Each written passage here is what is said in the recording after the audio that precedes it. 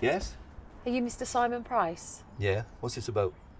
I'm Detective Inspector Tracy Fields. Do you have a son called Eric? Yeah. Come in, I'll make a cup of tea. You take sugar? Mr. Price, I regret to inform you that your son passed away this morning. Eric? No, there must be some kind of mistake. I only talked to him last night. It would appear that he was murdered by a local drug gang that he owed money to. Drugs? Eric? No, you got the wrong boy. I know this is very difficult, but I'm going to have to ask you to come to the hospital to identify the body.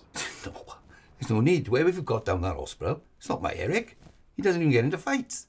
Mr. Price, I know this has come as a shock, but you need to listen to what I'm saying. The coroner needs you to identify the body so that we can get the post-mortem done. We have to establish whether it was the fall or the blow to the head that killed him. Blow?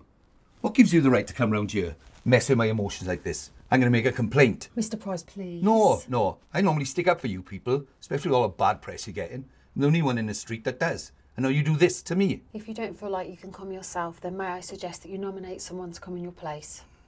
It's of extreme importance that we get the body identified as soon as possible. I'll tell you what I'll do. I'll ring Eric now, right? Sort this out. We'll all have a good laugh then as well. Especially him.